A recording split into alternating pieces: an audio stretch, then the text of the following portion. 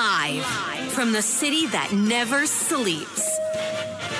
17 miles from Madison Square Garden, New York City. It's America at Night with Rich Valdez.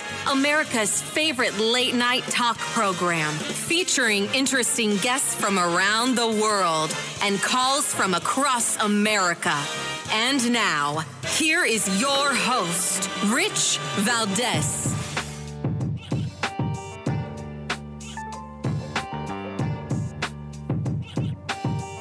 Hi there, good evening, and what's up, America? I am Rich Valdez, Valdez with an S, at Rich Valdez on all of the social media. Welcome to the Tuesday night edition of the program, and happy to be here with you. If you want to join in on our late-night national town hall conversation, feel free to give me a call, 833-482-5337, 833-4-Valdez is the number.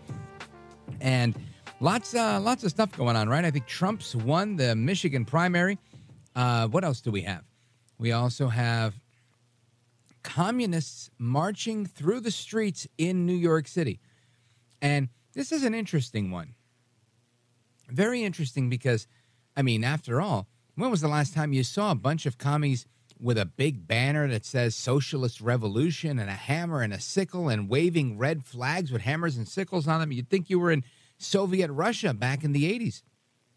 But that happened in Brooklyn, New York, and it's been taking the social media by storm. It's all over the place. Everybody's playing those clips of it, almost like a gotcha, right? You know, it's like a gotcha because, you know, this is what so many of us see coming, and it seems to be getting worse, and the socialists are becoming emboldened.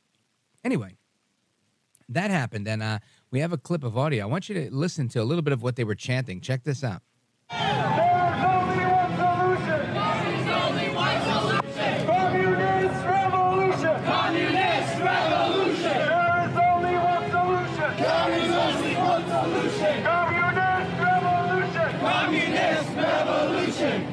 All right, so if I'm not sure if you heard that, it was a little low in my ear, but hopefully you guys heard it. And it said, "There's only one solution: communist revolution." And they just kept chanting this, and it makes me think, you know, man, everybody thinks communism is a great idea until it's staring them in the face, until you meet somebody who's been through that, right? I've talked about him ad nauseum on this program. My friend Ruben the Cuban, who owned the restaurant with his wife, and family restaurant. It was a great restaurant. They got rid of it recently, and he's actually back in Cuba now. He's been dealing with some family issues. But Ruben will be the first one to tell you, you know, when we argue, he and I say, they're trying to bring communism to America, and he laughs at me, and he says, bro, look up. See that thing over there by the window? It's an air conditioner. There's no air conditioning in Cuba. And he makes the case that, you know, communism is so brutal and so murderous, and in reality it is. The case that I'm making to him is that it's slowly coming, and when it comes to America, it's not going to look like it did in Cuba. It's not going to look like it did in Venezuela, like the guy who was driving me around when I went to visit Medellin, Colombia last month, the cab driver, Uber driver, who told me that he wasn't even allowed to drive Uber because the authorities in Colombia were so tight on that. But that had nothing to do with communism. Well, it did. That's actually how it started the conversation. He said, you know how these leftists are. And I said, oh, snap. And he said, well, you know, the guy that's in charge in Colombia now is a very left-leaning type of guy, taking a page from the playbook of the Venezuelans. And this guy was Venezuelan from the neighboring country. And he just started telling me how people were eating out of trash cans and how difficult life was, and that's why he was driving Uber in Colombia. And eye-opening. But again, he saw it. He knew it. He understood, just like our guest last night, Xi Van Fleet. She escaped China, communist China, and she knew all about it, right? Because once you've been through this, you see it coming. That is what I think all Americans need to do. We need to see stuff coming. Somebody who didn't see this coming was Mayor Eric Adams. Now, on this program, I don't know, a week or three ago, we played a clip of Eric Adams back in 2021 saying, we are not going to change the sanctuary city policy. We are going to keep it as it is. New York City always is and always will be a sanctuary city. I think you heard that, right? I don't do a great Eric Adams impression. But now he's out there saying something new. New York City Mayor Eric Adams, who is presiding over all these, migrants that are coming to the city illegally, and you've got them occupying hotel after hotel after hotel after hotel. Some of these hotels are 30 stories high. Just imagine, 100 rooms, 200 rooms, 600 rooms, filled with people living there for 7 months at a clip as a shelter. Imagine that. Living better than you and me in many cases, right? Many of us don't live in a 3 or 4-star hotel on a daily basis. If life could only be so good. But Mayor Eric Adams, he's now saying yesterday at an event that we need to modify the sanctuary city law, that if you commit a felony, we should be able to turn you over to ICE. Listen to this. The overwhelming number of migrants and asylum seekers that are here, they want to work. I still don't understand why the federal government is not allowing them to work. They need to have the right to work, like all of us that have come to this country had the ability to do so. But those small numbers that are committing crimes, we need to modify the sanctuary city law that if you commit a felony, a violent act, we should be able to turn you over to ICE and have you deported. It is a right to live in this city, and you should be not committing crimes in our city for doing so. Right now, we don't have the authority to do so.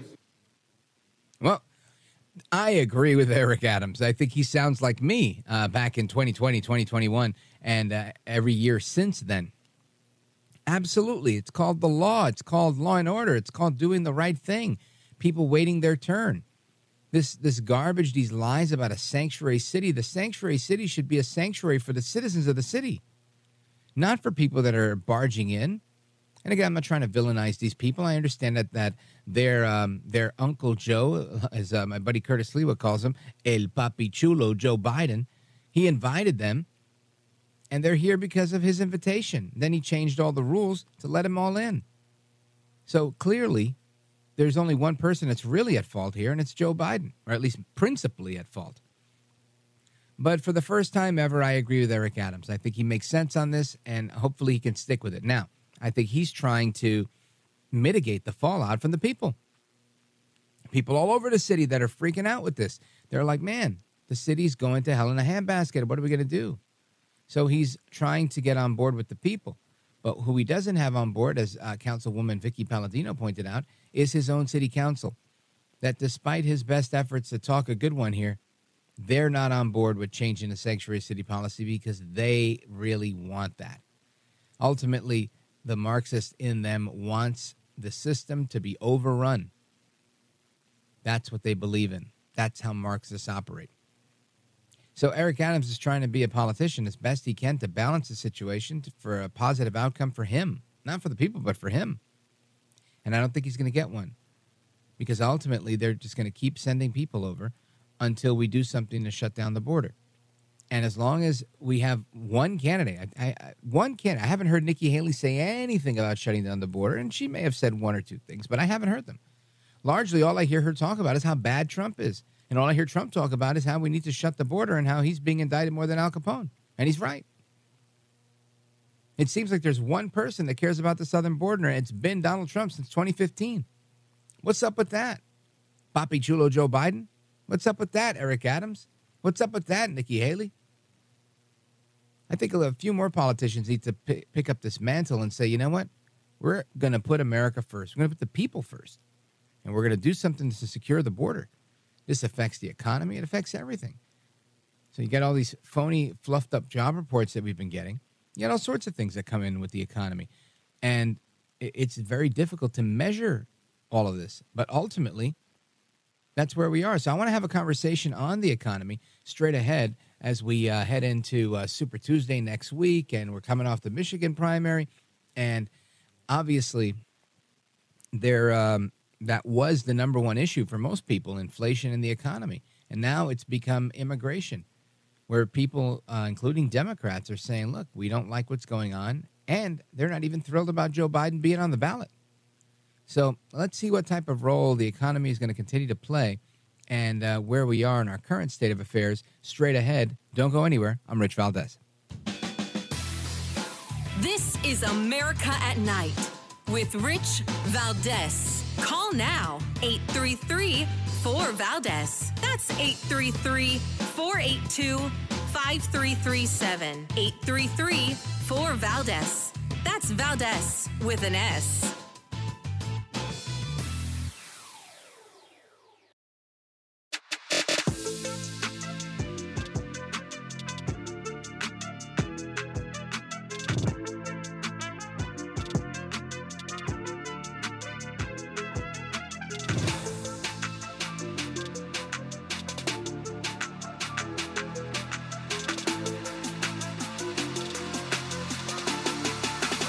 America at Night with Rich Valdez. All right, America, welcome back. Your calls and more, 833-482-5337. Let's go to San Francisco. Check in with one of our favorite dissenters, David, calling from San Francisco, listening online. Go right ahead. Well, thanks, Rich. The sanctuary city movement was started probably most recently during the George Bush Jr. Administration, when people were fleeing for their lives for from death squads. And the idea of sending people back who had legitimate claims of fear of their lives was a major thing. And here we are approximately 10 years later. And sometimes the fear of death is still looming. And the idea of sending somebody back is not necessarily the most ethical thing to do. Well, David, I mean, I'm glad that you're not one of our elected officials because I think these are the decisions that we elect people to make.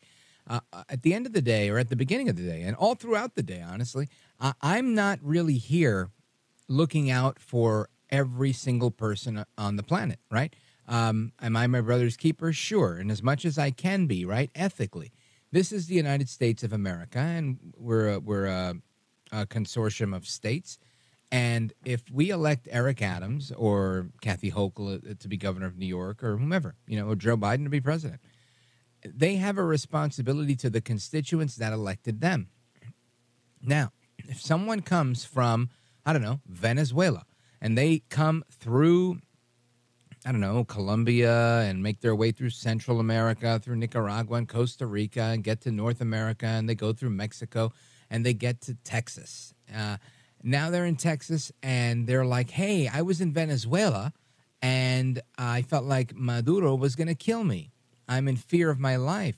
Somebody in the multitude of states they just mentioned should have said, well, as soon as you were out of that danger, you should have filed for asylum in the closest place in Colombia, in Mexico, in Nicaragua, in, I don't know, you name it, right? There was a bunch of places in between that they could have stopped and applied for asylum. But what they wanted to do is become Americans, right? What they wanted to do was come here because this is the best option for them. So I don't know that the bleeding heart role works here, where we can say because somebody's in fear of their life that all of a sudden we have to open the door to them. I mean, call me crass if you like. I don't mind saying that. I have no problem with that because I think it's not only our job. I think there are other people. Right now, if it's a Canadian or a Mexican and they're like, oh, my God, I fear for my life, then you say, hey, where else can you go? But into Buffalo, New York, or into Michigan, or into Arizona or California, right? Those are the only options you have. Those are our immediate neighbors. The issue is that's not what's happening. These people are not coming from Mexico, per se. They're going straight through South America. They're coming through Central America. They're getting into North America, all through Mexico, all the way into Texas. Now, that's presuming that these individuals that are coming from South America. But then there's all these people that are coming from China. There was a report that we played the other night that the majority, the fastest growing ethnic group coming in from anywhere is from China. So now we're going to say, oh, because things are bad in China, we have to open our doors for you. Doesn't China have other neighbors?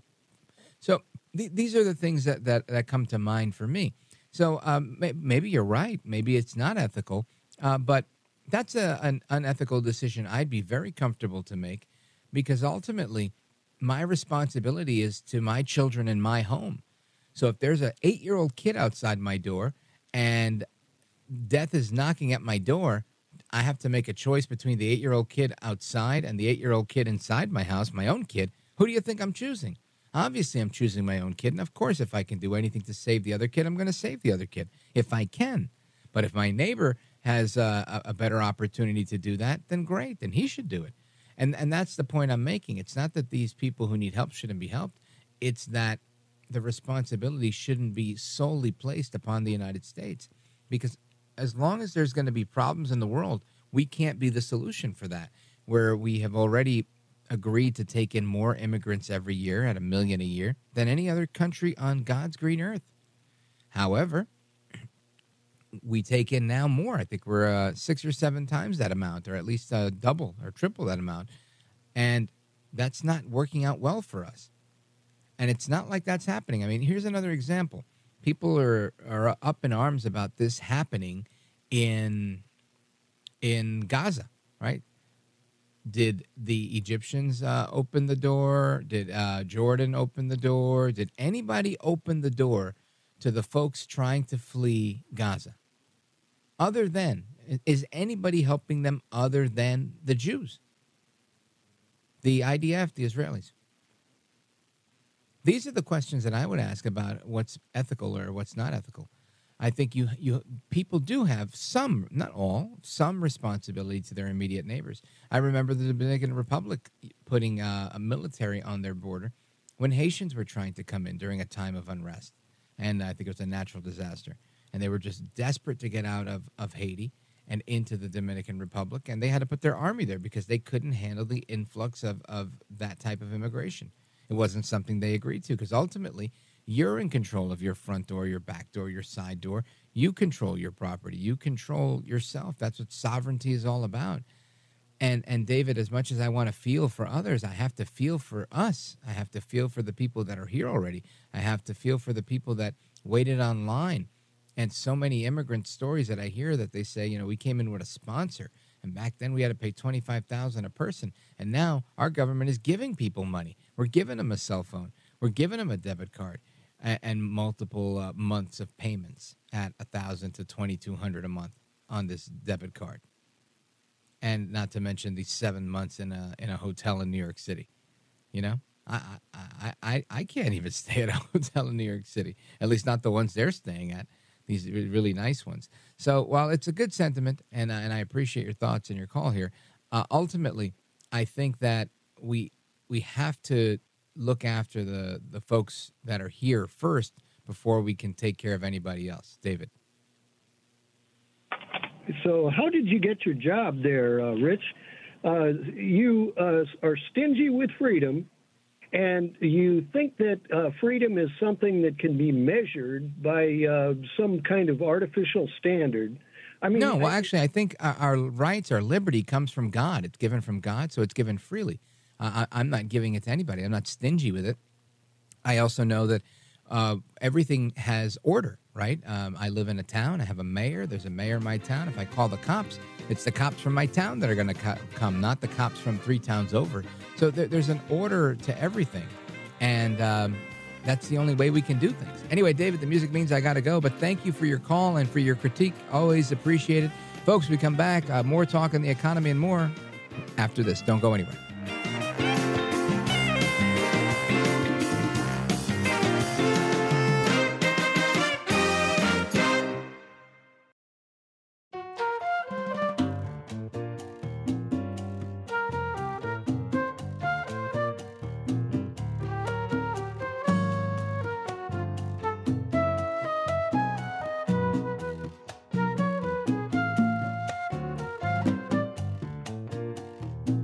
Well, thank you, Rich, and thank you for everything. I know you very well, and I listen, but I have a lot of people that listen, and they love your show, and I appreciate it very much. America at Night with Rich Valdez. We made it so clear that we can't have the shutdown because it hurts so many people in so many different ways, even for a short period of time, was very apparent in the room. And the speaker did not reject that. He said he wants to avoid a government shutdown. So that was very heartening. Now, there you have Senator Chuck Schumer discussing the possibility, like we always talk about, this possibility of a shutdown. And it makes me think, American taxpayers, you and me, regular people, we can't just shut down our own economies, right? We just can't. People like me, I've been trying to save to buy a new place in South Florida, and I'm stuck on the Jersey side of the Hudson River because I just can't afford it. Home prices keep going up. And while our government wants to continue to spend the money that they print and the money that they tax from us and potentially shut down because of disagreements on how they spend it, it ultimately doesn't change how we're all hit with the overall impact of the economy. So I want to get a cursory view of what's going on with our next guest, because I think this is ultimately, like the Ragin' Cajun said, it's the economy, stupid, right? This is one of those things that is really, really important to most voters. And up until recently, it was the number one issue. And it's only become the number two issue, second to immigration, which seems to be on a lot of people's minds. But I want to dig into this. So I want to welcome Aaron Hedlund, former chief domestic economist and senior advisor at the White House Council of Economic Advisors. And he's with America First now. Let's welcome Aaron Hedlund. Thank you, sir. Glad to join you. So what's your take on the current state of affairs, from a potential shutdown in Washington, D.C., to how things are hitting everybody in the pocketbook at home on Main Street? Well, I think the shutdown theatrics are not the biggest story. I mean, of course, it's important what happens there. But I think the broader context is look at how disastrous our fiscal picture is and how that's actually affecting people's real pocketbooks. Mm-hmm. What we saw during COVID and the aftermath of COVID is essentially a permanent expansion of government. You've seen spending go up dramatic, essentially 20+% discretionary spending. And we've seen deficits just from this past year compared to the year before that, essentially double, multi-trillion-dollar deficits in a single year. And this kind of fire hose of money that's been kind of injected into the economy artificially was largely responsible for the 40-year high inflation that is still wreaking havoc on people's pocketbooks. Now, this is a problem because I think you've got some Republicans on the political side of things that are trying to get spending back to pre-COVID levels, only some Republicans. And then you have some Democrats that want to continue to increase this permanent increase in the size of government that you just talked about, or at least in spending. And I don't know that that gets reconciled anytime soon. But ultimately, everybody in between pays the price at home in real life, whether it's home prices, food prices, and they're not all tied to inflation per se. I think there's a number of things that go into the cost of food and a number of things that go into the cost of homes. But ultimately, I think inflation's the main culprit. Would you agree with that? And if not, what else is causing these things to stay high? Yeah, I think it's really important to correct the record for your listeners compared to what they hear coming from the White House regarding why we've had all these kind of cost of living crisis that people are suffering from. And the reasoning really it didn't come from Vladimir Putin. It didn't come from companies that suddenly decided they wanted to make money in spring of 2021. Companies have always wanted to make money, but we have a free market competition that sort of holds that at bay in terms of prices. But what we saw in spring of 2021 was an unprecedented set of policies that added trillions of dollars to the deficit when the economy had essentially recovered from COVID already, adding fuel to the inflation fire, and actively discouraging work and energy production. And the combination of those two things, artificial demand and kind of throttling back supply, that's what brought us the 40-year high inflation.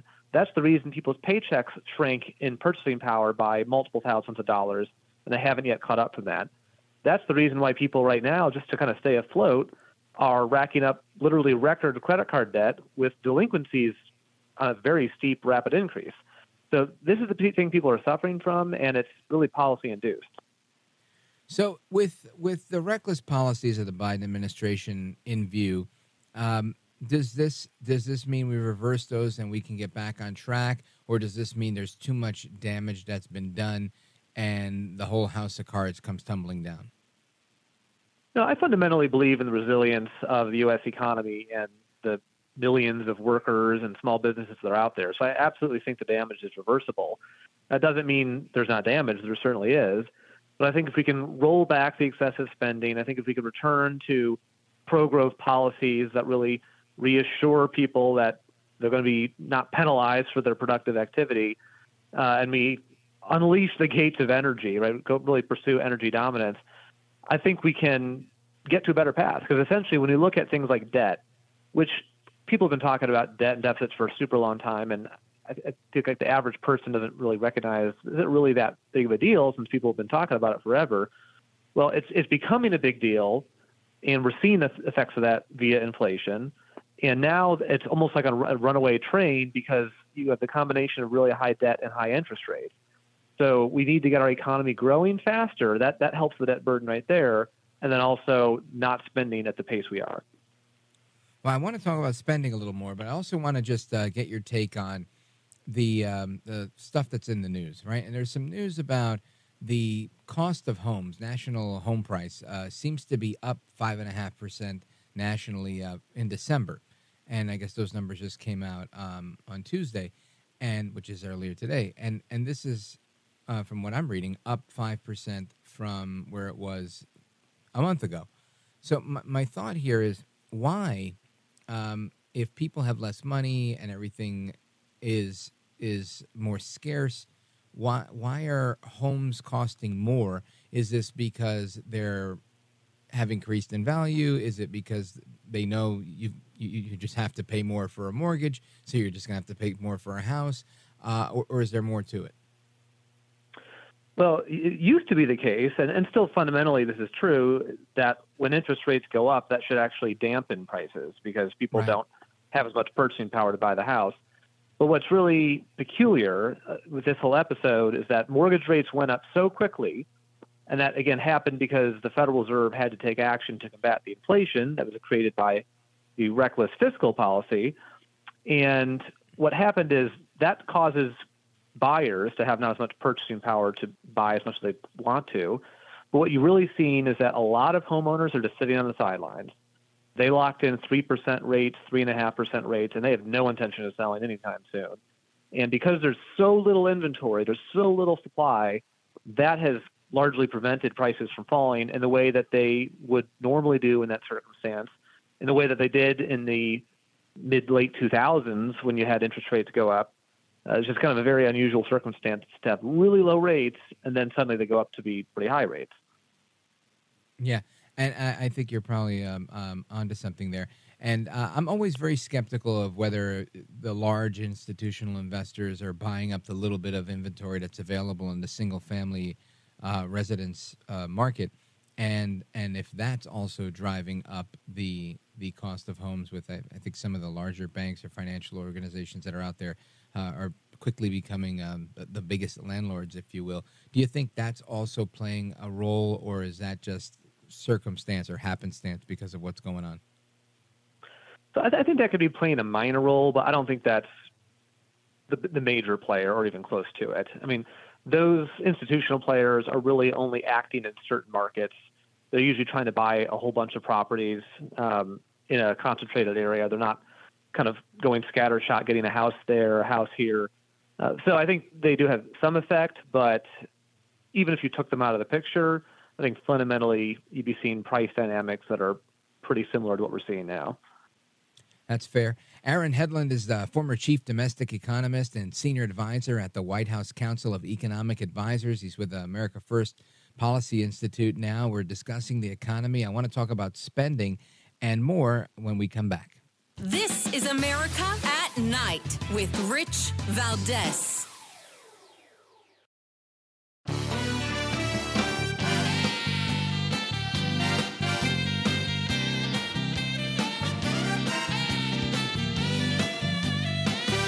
America at Night with Rich Valdez.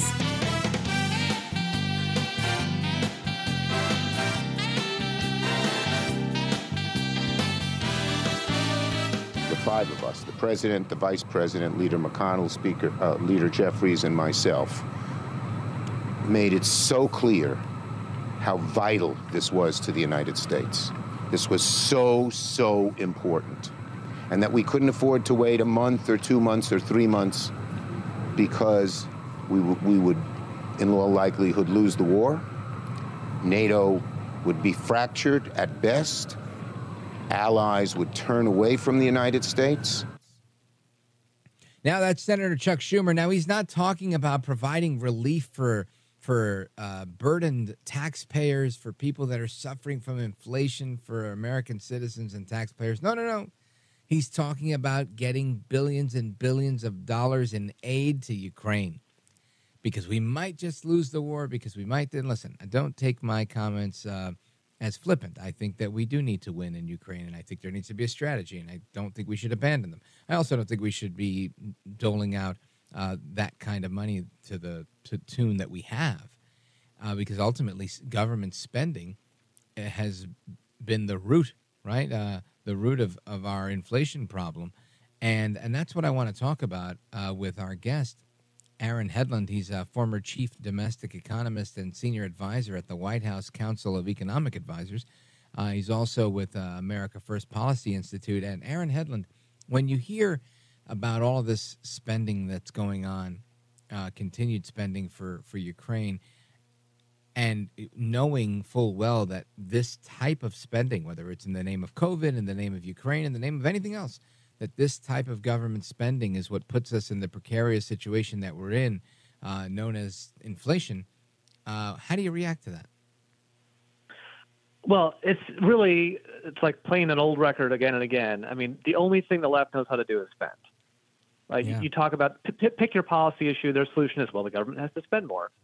Right. There's never a discussion of how do you reform a program or end a program that's not working. There's no strategy on how to win. It's just, well, I got to throw more money at it. And then when they do that and it doesn't work, then the solution is even more money. And what we get in exchange for that is a lot of debt and then inflation. And this is why people aren't happy about the economy. So when the White House acts perplexed about, well, why aren't people cheering all this great news? Bottom line, their incomes after you adjust for inflation are down. When people feel poorer, they're not going to be happy. Yeah, I agree with that. And I think that this is just one area, Ukraine and Israel and other, military spending, foreign aid. But there's also an area of spending that I think is going unnoticed because it's being overshadowed by the crime that's accompanied with it, which is illegal immigration. There's a lot going on there. From the reporting that I've heard of on this program with people that are on the ground in different places, people coming across the border are not only getting an airline ticket and wherever they want to go, but they're ultimately given a cell phone and a debit card with $1,000 to $2,200 on it, and it's refillable for several months. They're able to stay in shelters for, I think, up to 7 months, and all of this is either federal or state dollars, and most of it's all federal. And then they even have non-governmental organizations that are helping, quote unquote, helping with this process, and they're getting grant money from this. And I'm thinking to myself, how much of this can our country withstand, and what's the economic impact for all of us? Yeah, I mean, the lawlessness on the border is so extreme that incompetence doesn't even really tell the full story. I mean, there has to be some deliberate nature to this in terms of why the administration is not actually enforcing the border. I mean, that's how bad it is. They're essentially encouraging this. Mm-hmm. And it's not to the benefit of anybody. I mean, not only are American citizens suffering from this, there's the crime, there's the fiscal expense, there's all sorts of, again, monetary and non-monetary costs. It's also a humanitarian crisis at the border because you've got coyotes and people that are taking advantage and trafficking that's happening. So there's absolutely no reason why this should be happening. We need to have law and order. And I think the left, in some sick way, they figure, well, let's get them all here. And once they're here, they're here forever. And I don't think the American people buy that. Oh, I don't either. But I'm wondering, they're here, and it's not a short-term economic impact. It's a long-term one. Do you think, I mean, I keep hearing of schools that are overburdened and hospital systems, but overall, economically speaking, what type of impact is having 7 million new people in the country that from what I understand, they don't even need to go and apply for any type of assistance. They're getting it as they come in. How does this affect our spending? Is it something that we can withstand? I would presume no, but what say you? Well, it depends what you mean by can withstand. I mean, we do have a very strong country with a lot of economic power, and even though we've been diminished, we're not going to fold up and fail because of it, but it's certainly causing harm, right? Our leaders are supposed to be looking out for our welfare, and you're absolutely right. You've got schools that are overrun and social services that are stretched and police that are pulled in various directions, and it is an astounding cost that we need to deal with, and it just boggles the mind why it continues like this, and clearly it's just going to require a change of leadership to adjust that policy. What area of spending would you say is the number one area that we need to reduce, given the current policies that are coming out of Washington? Well, I'd say, first of all, big picture, just so people, your listeners, have in mind the scale. We've had essentially more than a 20% increase in discretionary spending after adjusting for inflation since just 2019. Right, so this is a pretty big expansion of government. That's happened in a number of different areas, but a lot of it has been what the administration at one point was calling human infrastructure, which is really just their rebranding. They love rebranding. They like coming up with solutions, but they like to rebrand things of basically social welfare spending. Right? So they've expanded all sorts of programs essentially to encourage government dependency. And it's because they have a totally different view of the connection between work and consumption. Right? They think those things can be separated, where somehow you should be able to buy certain things and have a certain living standard and have that be disconnected from work, because work is sort of a bad thing in their minds. And they get what they pay for, in the sense that you actually do get reductions in people wanting to work and reductions in labor supply, and people end up going to the sidelines instead of being able to kind of live up to their full capabilities. And I think if we were to address those programs, kind of rewind some of the expansion, but then also figure out how to modernize those programs, we could get a lot more kind of bang for our buck. And Aaron Hedlund, former chief domestic economist and senior advisor at the White House. I want to thank you for being with us. We're out of time on this segment, but you are a gentleman, a scholar, and a patriot, and I really appreciate it. Don't go anywhere. We'll be right back. This is America at Night with Rich Valdez.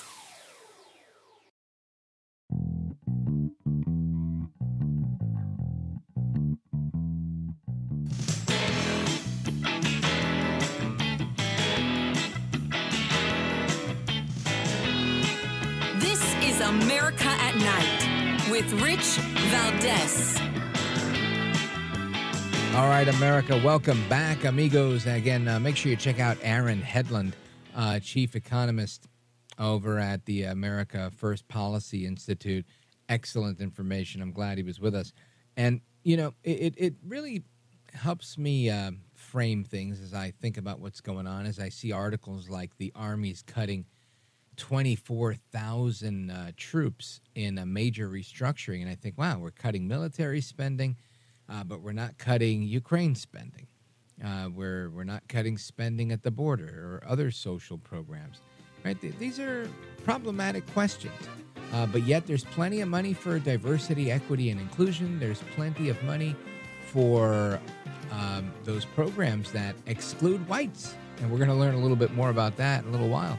And again, I'm not an apologist for whites, but shoot, I mean, if we're not going to be racist, we're not going to be racist, right?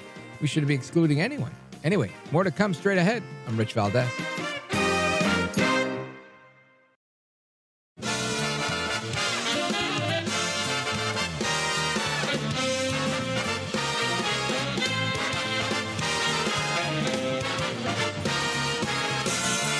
Live from the city that never sleeps. 17 miles from Madison Square Garden, New York City. It's America at Night with Rich Valdez. America's favorite late night talk program, featuring interesting guests from around the world and calls from across America. And now, here is your host, Rich Valdez.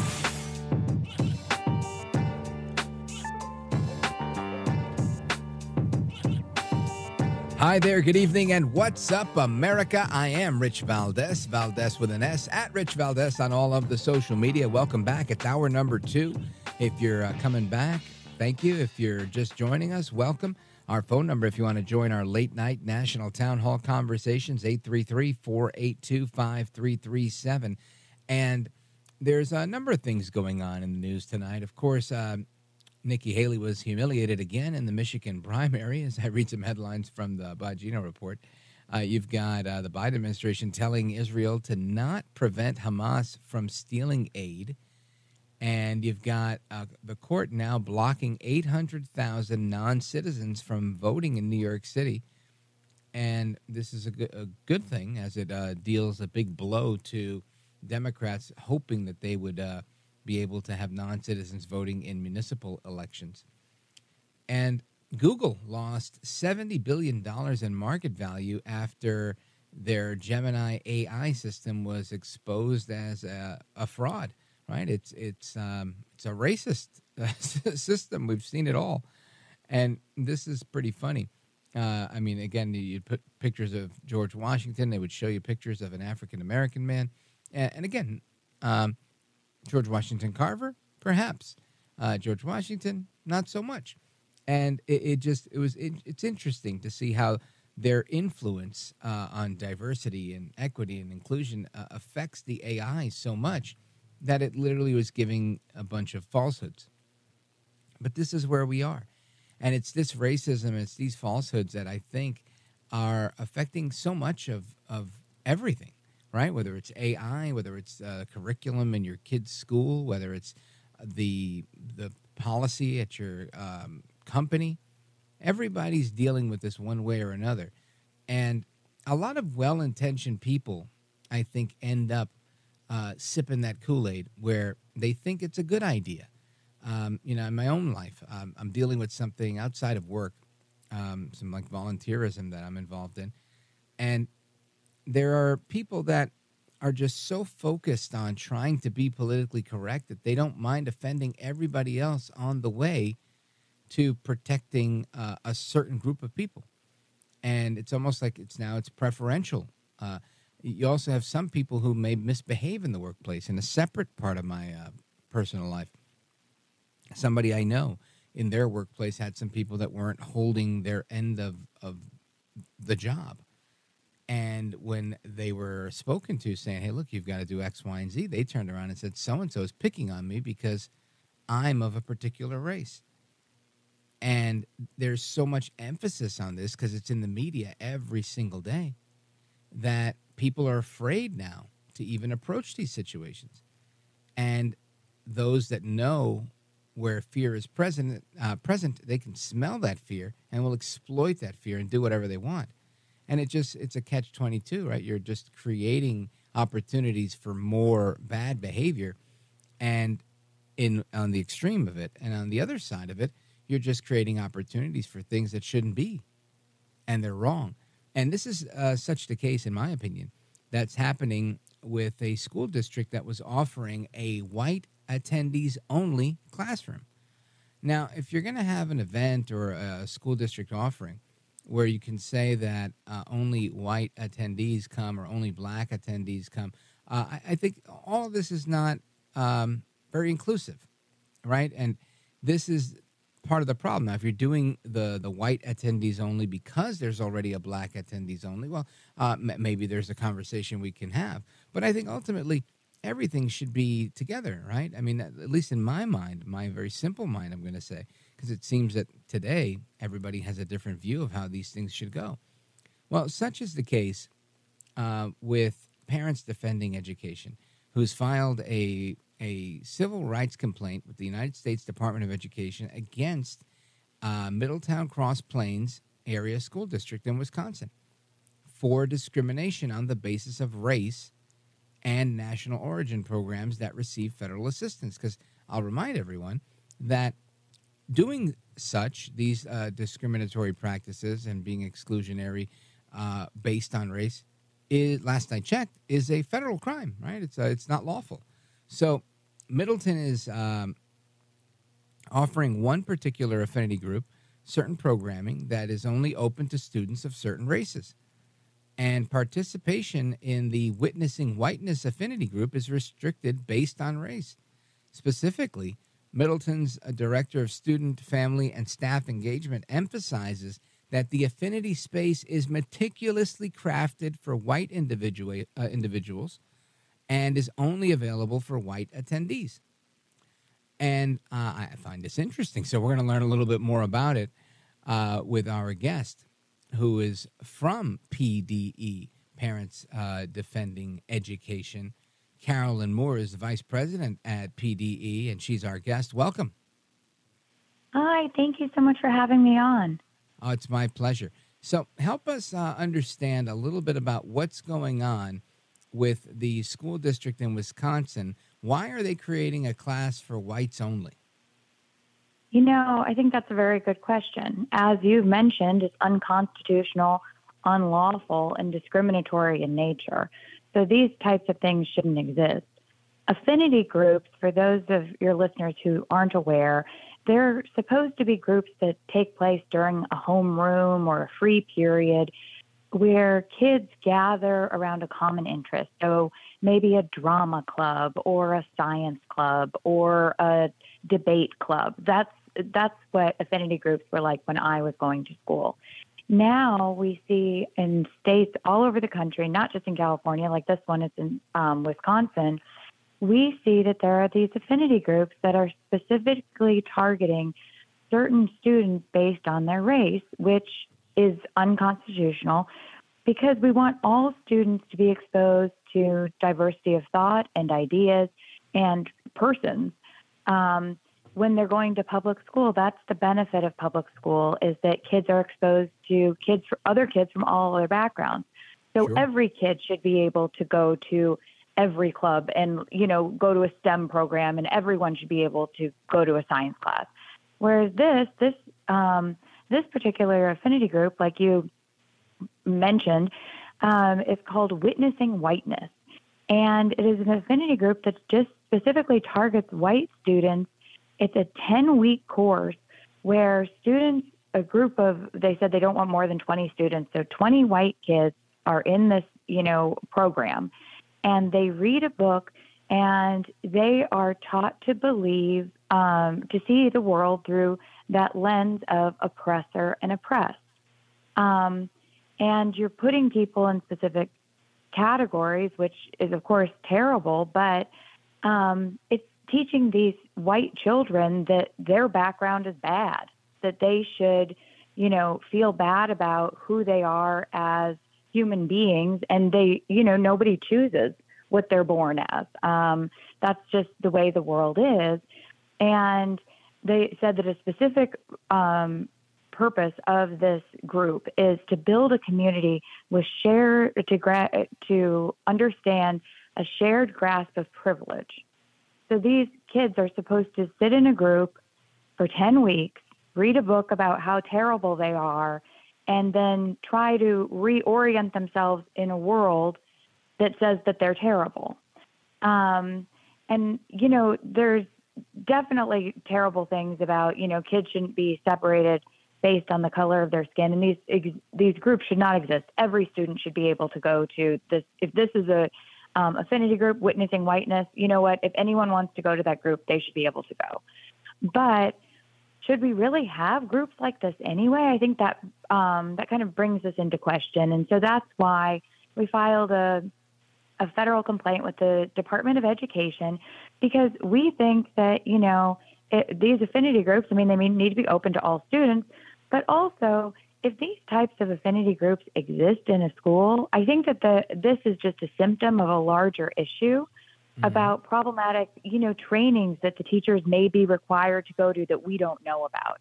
And so the purpose of filing these complaints is, creating a situation where the Department of Education, they see a red flag and they have to look into it. Whether they do a full-on investigation is a different story, but that's why we try to publicize any of these complaints we file, because by exposing it, you put pressure on school districts, and school districts are not used to having pressure put on them. especially like before I filed this, I hadn't thought much about Middleton Cross Plains Area School District in Middleton, Wisconsin. Most people aren't thinking that, a school district right outside of Madison is that bad. You're thinking like downtown Chicago is terrible, or Detroit is terrible, or New York City. People aren't thinking that this is happening everywhere. But unfortunately, that's what we found, that this is happening in red states and blue states, and in rural districts and in urban ones. And it seems like, state, whether it's the unions or the activists or the state superintendents, are, pressuring school districts into adopting strange policies that, value equity over equality and merit. And affinity groups seem to be one of those things that we come across frequently, whether people send us anonymous tips or we find it through open records requests. But affinity groups seem to be where there are a lot of separating children based on the color of their skin, which is very scary. Folks, we're on with Caroline Moore, Vice President of Parents Defending Education, discussing their federal civil rights complaint against the school district in Wisconsin, Middleton, that is offering a whites-only course called Witnessing Whiteness, where I'm going to suppose, my words, not hers, that they're going to tell these white kids how bad they are and how they or their parents are oppressors and how they could change that to not be so oppressive. And I'm sure I'm not off by much here. Anyway, we're going to learn more about this lawsuit and what PDE does as a whole when we come back with our guest, Caroline Moore. This is America at Night with Rich Valdez. Call now, 833-4-VALDEZ. That's 833-482-5337. 833-4-VALDEZ. That's Valdez with an S.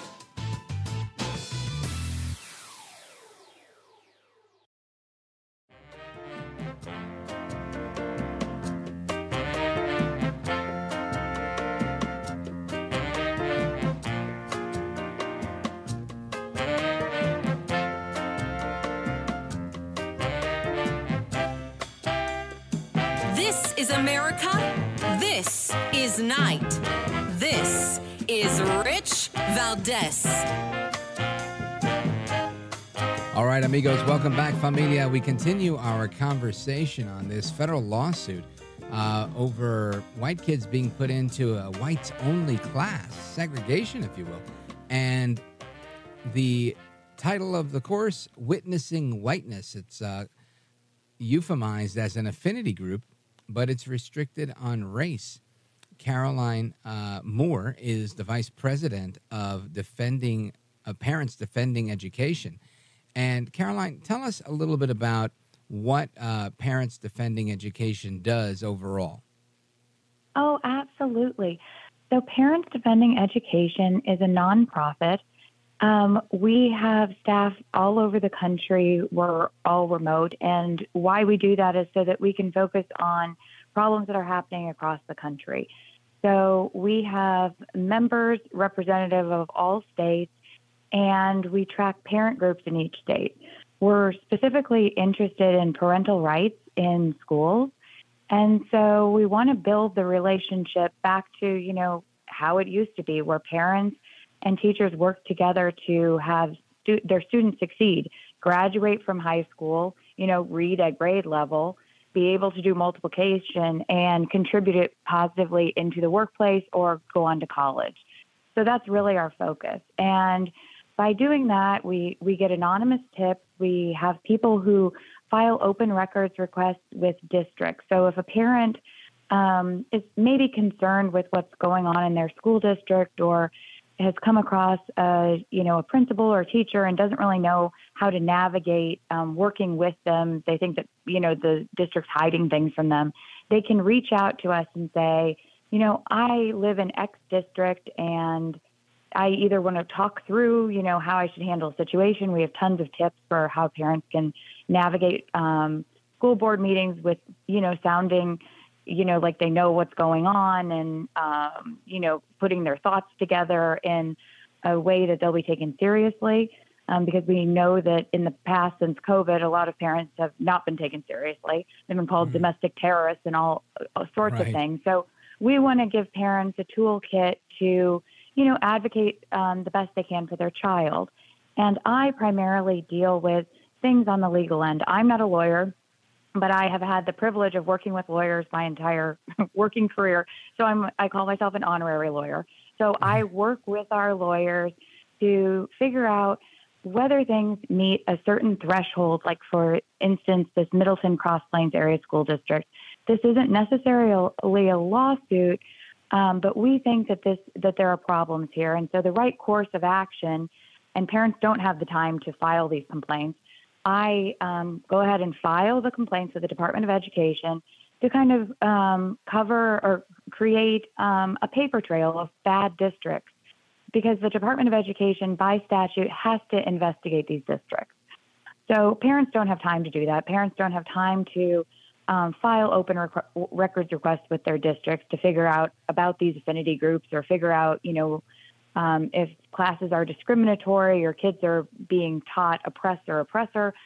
So kind of we're here to do the things that parents don't have time to do. So I file our civil rights complaints, and then sometimes we run across school districts that are so bad that they meet the threshold of a lawsuit. And those are usually free speech issues. If a student is being required to use pronouns in a classroom, or if their rights or speech are being violated in the classroom, then we, if it meets a specific threshold, then we file lawsuits. And we do that because, if an entire school district, if there are so many parents and so many students that are impacted terribly by these policies, they really can't advocate for themselves. And it affects their daily life in school. And so we just want everybody to be able to go to school and learn, math, science, English, and history, and not have to worry about all this, social indoctrination and political stuff in the classroom. And so that's that's a little bit of background on what we do.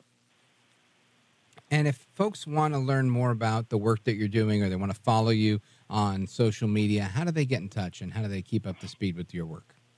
Oh, yeah, great question. So defendinged.org is our website. We have lots of great tools on there for parents.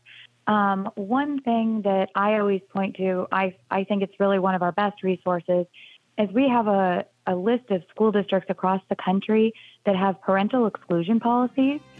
And so that's a great resource for parents. Or else our anonymous tip email is info@defendinged.org. Is that all available on the website at defendinged.org? Yep.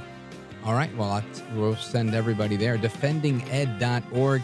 Caroline Moore, VP of Parents Defending Education. Thanks for being with us. Thank you. You bet. Folks, we're coming right back. Don't go anywhere. I'm Rich Valdez.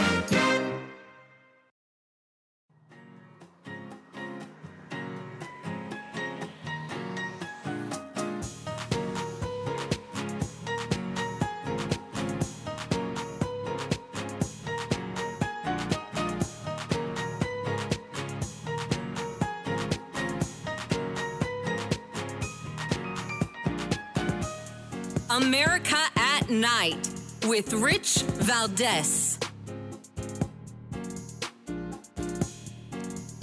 So there's this survey out, and it says that a surprising number of managers want sick employees to come to work. We'll get into that in a little bit. But what I want to talk about right now is how 41% of U.S. employees are looking for another job. And I think the reason for that is because more than half of college graduates are currently working in jobs that don't require a degree. So this means that college education, or at least the degree that comes with it, may not be as effective as it was. Now, we talked a little bit about this last night, and the consensus was, at least my consensus, was that I think education is always going to be valuable. Whether the question is now, is it worth what you're paying for it? Has it reached the point of diminishing returns or not? And that's what we're going to explore with Mike Thompson. He's the CEO of Learner Mobile, learnermobile.com. And Mike Thompson, welcome, sir. Hey, Rich. Great to be here. Thanks for having me. You bet. Thanks for staying up late. Hope you had some coffee. I've got a lot of questions. Yeah, absolutely. Let's dig into this a little bit, because I think that it's interesting to me. And again, I don't have a point of reference. I can't say, in 1980, it was this percentage of Americans that, had a degree versus those that are without a degree working in the same field. And when I see this number here, more than half of Americans who earned college degrees find themselves working in jobs that don't require a degree or utilize the skills that they acquired in the pursuit of that degree. I think to myself, is that the fault of the consumer, aka the student? Is that the fault of the industry? Where did the change happen? Or is it just a combination of everything? Or, is the degree still valuable, the education still valuable, but not as valuable as people banked on? Where do you land on that?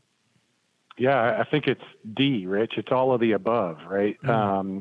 I think everybody has some share of the blame in this, but I believe it starts with the value proposition of what colleges and four-year institutions claimed. It wasn't that long ago that there was this easy to understand value proposition, and it was basically an agreement between the student, the college or university, and the employer. And basically that agreement said that if you come to our college and you study hard, you apply yourself, you're going to get a degree, and then the employers are going to have a great job waiting for you in the end.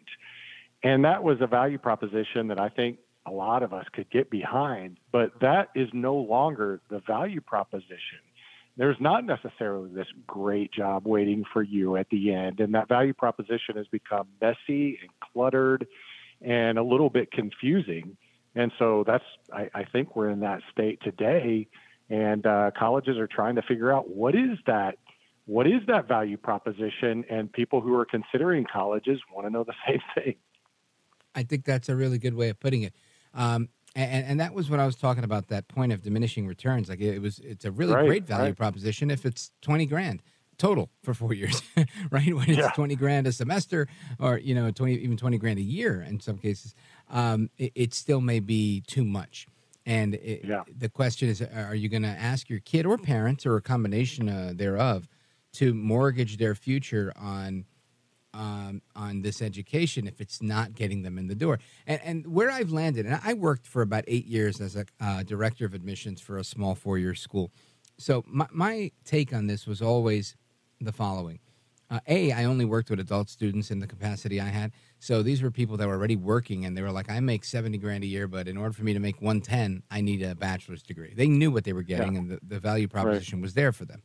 But for everybody else, my take was always, make sure it's there.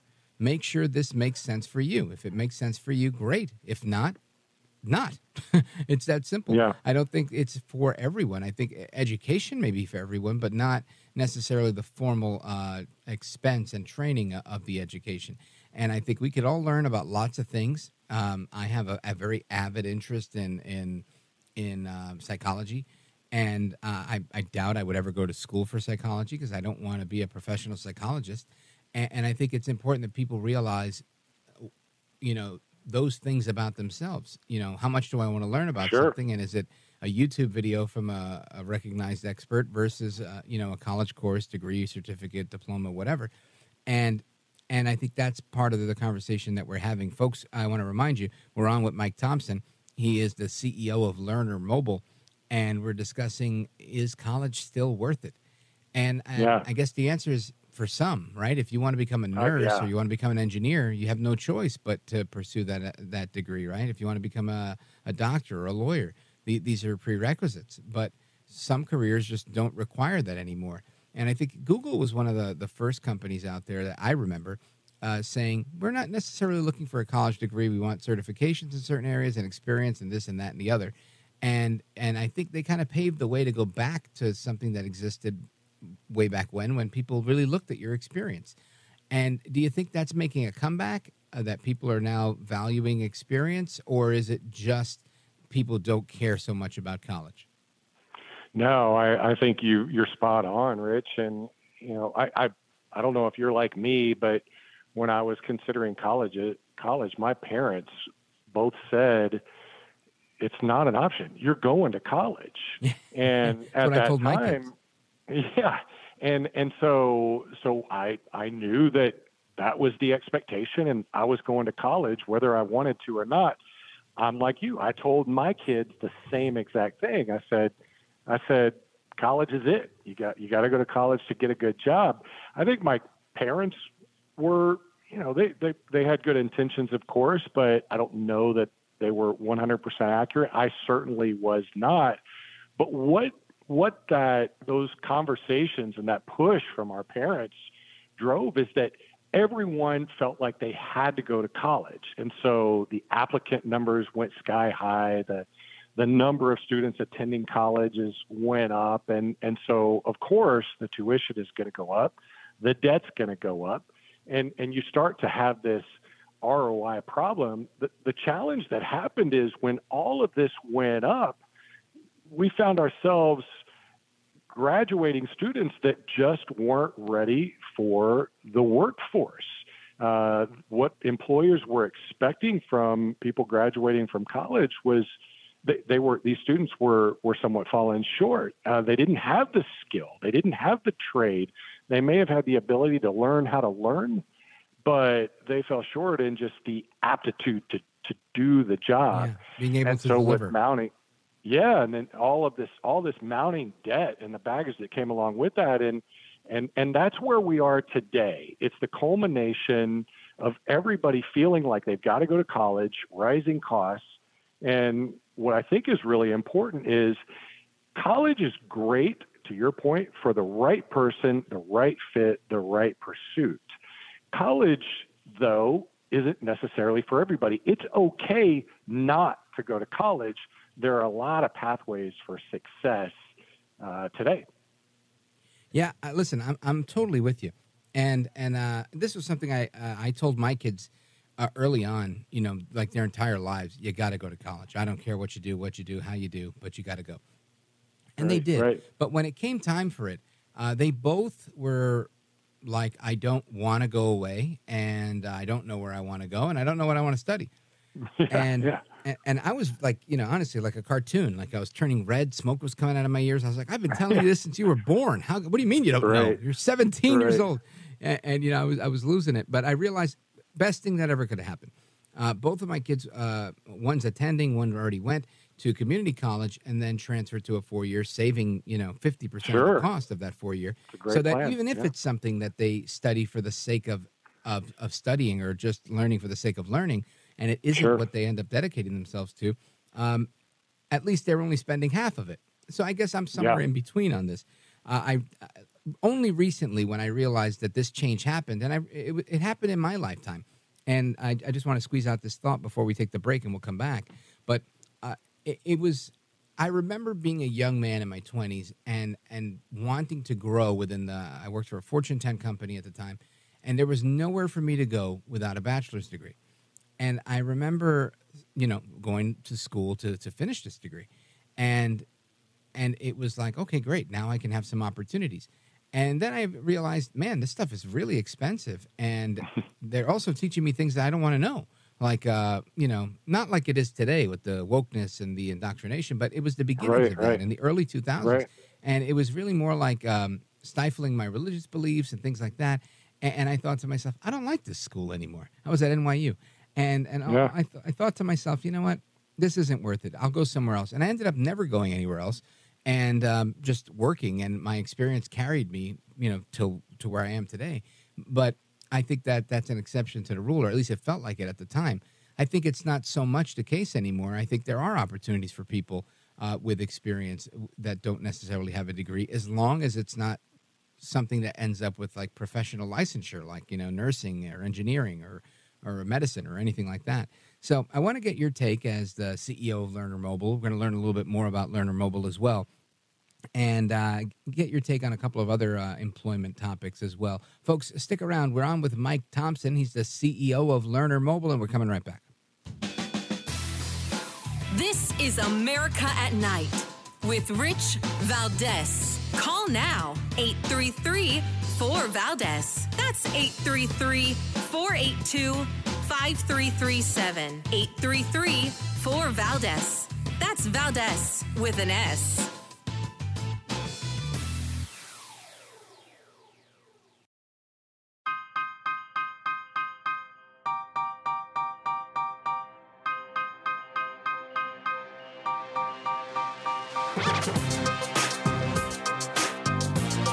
America at Night with Rich Valdez. All right, familia, welcome back. We continue our discussion on, is college still worth it? And when you have employment scenarios today where managers are asking more and more employees to come to work sick because they can't deal with that. And honestly, that's the work ethic I came from. I know people hated it. Don't come here sick. You'll get everybody sick. But I was like, man, I'm not using my sick days for you. You know, I guess call me selfish, but that's how it was. We didn't take sick days. You know, you work through everything. And that seems to be the case again now that we're post-COVID. I think people are a little less sensitive to that. We also have the fact that a lot of people are in school and they're getting out of school and they're not working in their field. And you've got 40% of the people that are currently working are looking for another job this year if they don't get additional training from their companies. And I feel like people might be warranted in this desire that they have to learn more, but you don't really get to pick and choose as much, right? I don't know that there's that many opportunities out there. Well, to put a finer point on this, we're going to speak with Mike Thompson. He is the CEO of Learner Mobile. Mike Thompson, welcome back. And in the time we have remaining, I want to get your thoughts on these things. What's your take on this idea that people are looking for more training, and if they don't get it, they're leaving? Yeah, I don't think it's uncommon. I know that the number is 41% of people who are considering leaving if they don't get trained. I'm probably a little surprised that it's not even higher than that, because really what we've got is we've got a modernized workforce today.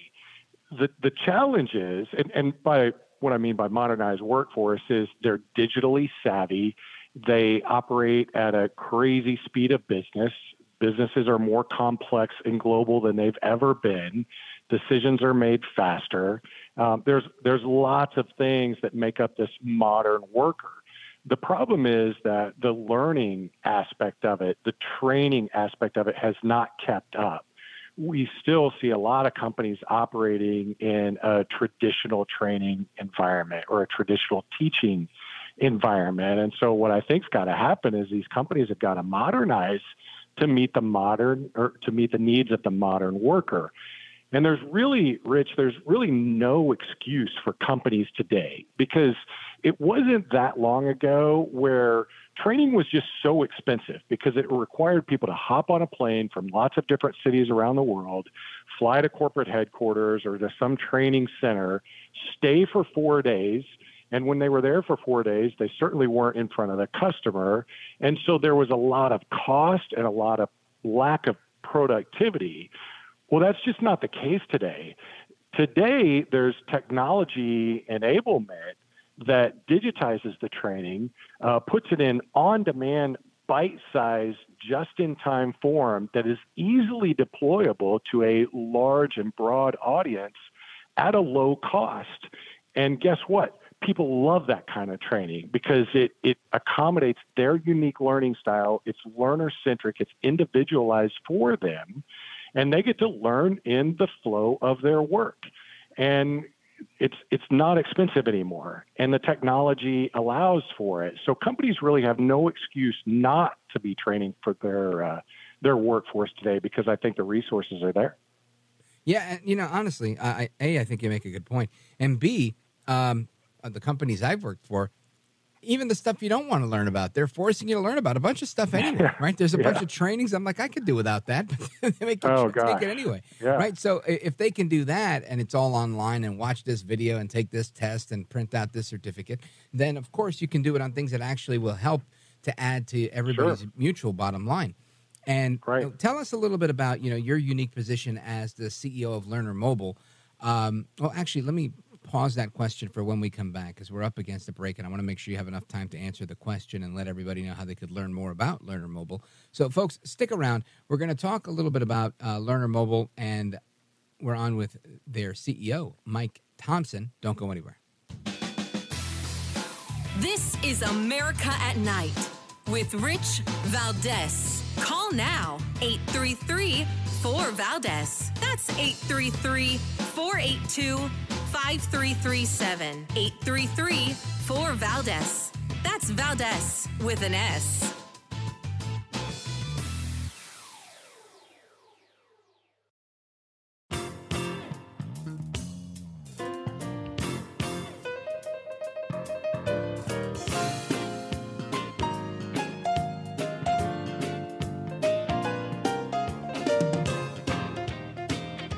America at Night with Rich Valdez. All right, with 2 minutes to go till they kick us out, we're going to have a quick discussion with Mike Thompson about Learner Mobile. He's the CEO there. And during the break, I was taking a look at the website, and I'm not one to give too many free plugs, but I'll tell you, it's a really good site you've got here. You have basically designed a platform for small businesses or businesses of any size to scale their training program and put whatever they want in their training program for a very, very low cost. Tell us about it. Yeah, so we support large, small, mid-sized organizations all over the world. And, to your point, we've been able to just lower the cost, because what's important for us is just to drive the reach and scale so that companies can reach their entire workforce. Training has always been something that's fairly expensive, and therefore it was left for the director level and up, and we failed to meet the needs of the field-based worker. So what our attention is focused on is all levels within an organization. So, Rich, I come from the advertising industry. Thanks for the compliments on the website. Yeah. For us in the advertising industry at the time, before I started Learner Mobile, is worked with Procter & Gamble, worked with Coca-Cola, worked with Walmart, and just learned a lot from them as far as advertising is all about behavior change. And that meant that you got to drive the knowledge, the value proposition, but also the emotion. And in the training world, we thought it was all about academic rigor. And so when I started SVI and Learner Mobile, it was about, let's not forget the emotion. It's all about behavior ultimately, change. And not to cut you off, but that's what everybody buys, right? They buy emotion, and they buy people that they like. And I think most people like you. Folks, we're on with the CEO of Learner Mobile. The music means they're kicking us out of here. Mike Thompson, I want to thank you for being with us. And great luck with this business. It looks like it's a great thing. Actually, I'm thinking of creating a course. A lot of people ask me for something. I might be in touch. Anyway, you are a gentleman, a scholar, and a patriot. I thank you for being here, and we'll be right back with Open Phone America. Don't go anywhere.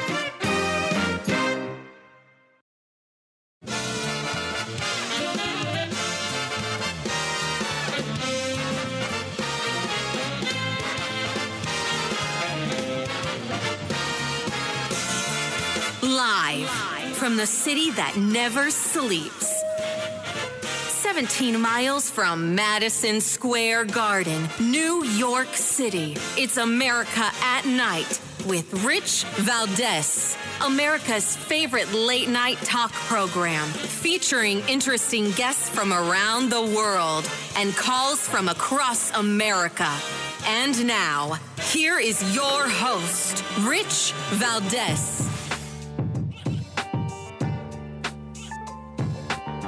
Hi there, good evening, and what's up, America? I am Rich Valdez, Valdez with an S, at Rich Valdez on all of the social media. Welcome to hour number 3 of the program. We're live, we're national, and your calls are welcomed. 833-482-5337, 833-4-VALDEZ.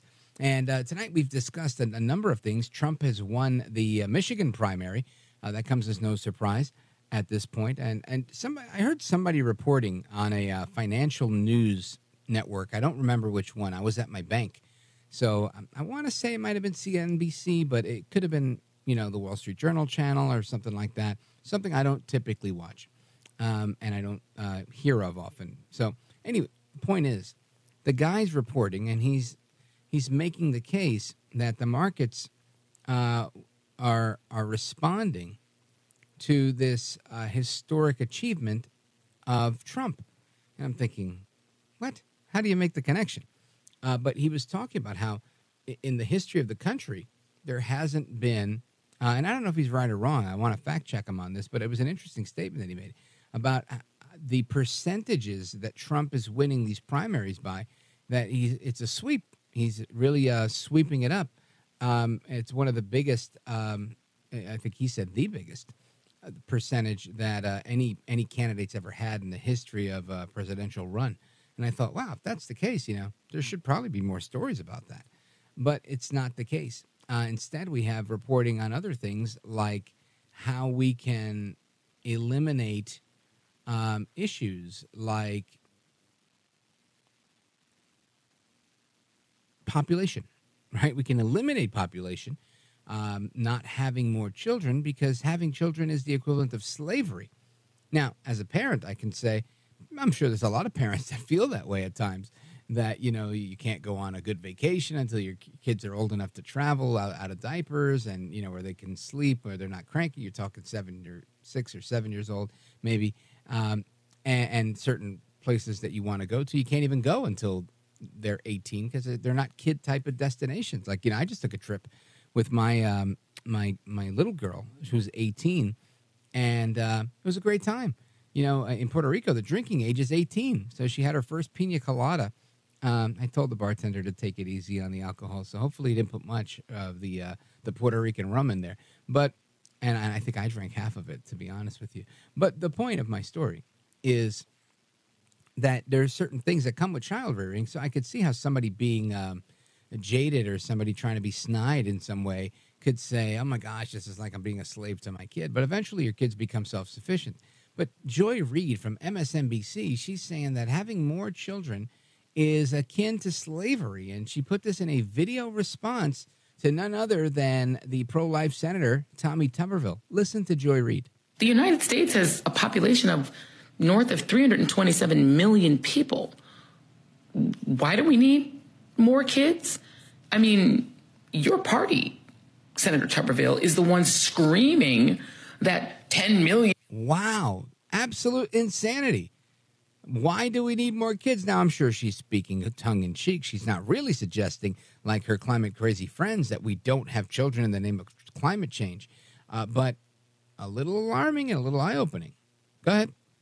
In immigrants, which I don't even know that number even makes any sense, because it doesn't, have streamed into the country since Joe Biden has been president, and you're claiming that that's too many people, that if more people come into the southern border, this is some sort of crisis because we've got too many people and we've got no more space and we can't afford more people. But now you're saying we need more kids? Can you explain who's the we and what's the purpose? You're also a senator from the state of Alabama. God help the people there. Are you saying the state of Alabama needs more kids? Why does the state of Alabama need more kids? More kids for what? There was a time when the state of Alabama absolutely needed more kids because, Alabama was a slave state. And the mandate of the planter class in Alabama was for black women to produce more kids because those kids were property. And they could work more kids and make more money on their plantations. Are you saying the state of Alabama needs more kids because you think that those populations will include people who are maybe destitute and desperate enough if you kick out the immigrants like a lot of y'all want to do and you can make them do the work that the migrants are doing now? Because that kind of sounds slavery-ish. Is the state of Alabama the we? And is that the why? I mean, you're also a white guy. Are you saying the we is white folks need more kids? is this like a great replacement thing where you're concerned that there's not enough white people in the population versus the growth of the Latino population, the black population, the Asian American population? And so the we is white people need to make white women have more kids, and that's the we and that's the why? Because it's a little creepy, a little Handmaid's Tale-y, don't you think? Now, I've never seen the Handmaid Tale. I don't even know how to say it, but I can tell you this. I think white people need to have more kids. If you look at the stats, right, you've got, I think the last ones I saw, and they're a little outdated, but they're probably not too far off. I think Hispanic households have, I think it's 2.5 children per family. Black Americans have 1.5 kids per family. And I think white Americans were at like 0.5, at least, again, the last time I looked. Those numbers might be skewed, but the percentage differences are probably the same. Probably still Hispanics in number 1, blacks in number 2, and whites in number 3. I don't remember what Asians were on that list. But my point is, I think anybody who wants to make an impact and you want to have legacy, then I think you should have some kids, right? I mean, how does one's name live on? How does one's culture and family lineage and heritage and history live on? But for photo albums and, you know, the Bureau of Vital Statistics and actual people. So, yeah, I think everybody should have more kids. You know, what would I do if I didn't have kids? I'd be a wrap when I'm done. It's probably going to be a wrap when I'm done anyway, right? It's not like my kids are going to jump on the airwaves and be like, hey, you know, I'm here sitting in for my dad. They're not into this. So my point is, yeah, the more kids you have, the better, I think. I don't particularly want any new ones, but that's an age thing, right? My kids are big, and I don't want to have more kids at this point in my life at 45. But I don't see anything wrong with having more kids, right? I don't understand Joy Reid's attack on Tuberville here saying, are you afraid that the Hispanics are going to outpace you? I think he should be. I think if you know, listen, I mentioned this. I was in Puerto Rico this weekend. I had a great time. If you want to see some of the videos or pictures, you could check them out on my Instagram story or on my Instagram page, at Rich Valdez with an S. But I had a good time, and there's something comforting about the traditions of my family that my parents introduced me to when I was a child. You know, songs that I may not have heard, certain foods that I haven't eaten in ages. These are nice things. I think culture is a beautiful thing. And whatever your culture is, right? Let's say you're third generation born here in the U.S. That's fine. Doesn't mean that you lack culture. It just means you've been here longer and there's more legacy in our country. But it doesn't mean that if you're, you know, an Irish American and your mom and grandma were not born in Ireland, but it was your great grandma that was born in Ireland, doesn't mean that you haven't eaten some corned beef and cabbage, right? And you've lost any sense of tradition. And if you did, then shame on you. But tradition exists nonetheless. And my point in all this is tradition's great and family's great. And the more, the merrier. Why would we want to limit that? And why would we attack somebody for saying that we should have more children? I think the real question we have to ask is, Joy Reid, why would you liken parenting to slavery? And again, I understand some of the similarities if you're being, again, tongue-in-cheek there. But why attack somebody for wanting to procreate? To me, that's crazy. It's one of the highest and holiest honors I think you could have in life. So, Joy Reid, I think you made a mistake here. And if you're around, give me a call. Anyway, anybody else wants to give a call, you can too. 833-482-5337, 833-4-VALDEZ. This is America at Night with Rich Valdez. Call now, 833-4-VALDEZ. That's 833-482-5337. 833-4-VALDEZ. That's Valdez with an S.